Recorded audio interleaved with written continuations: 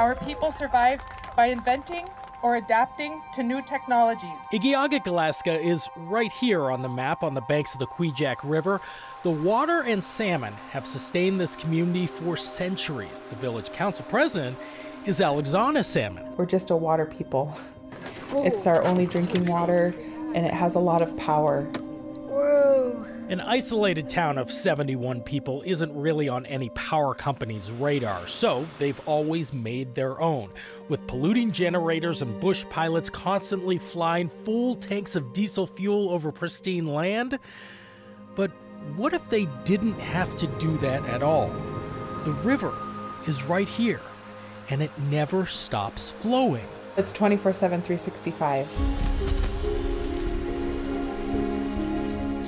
Here in our country and around the world, there are a lot of people who just don't have access to the traditional power grid. Somewhere between 700 million and 2 billion people who could stand to use a device like this that sits inside your town, creating constant power to the neighborhood.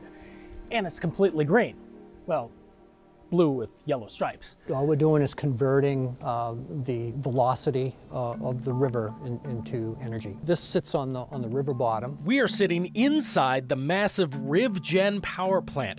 Right now, engineers are placing this second generation device underwater in Alaska. Yeah, the second pipe's up, you see. That's where the river level is. ORPC President John Ferland built it in an airplane hangar not far from this 1980s traditional power plant in Brunswick, Maine. I drove by a hydroelectric plant over there. What's the difference between that dam and this? We're using far less land area. We're not stopping the river.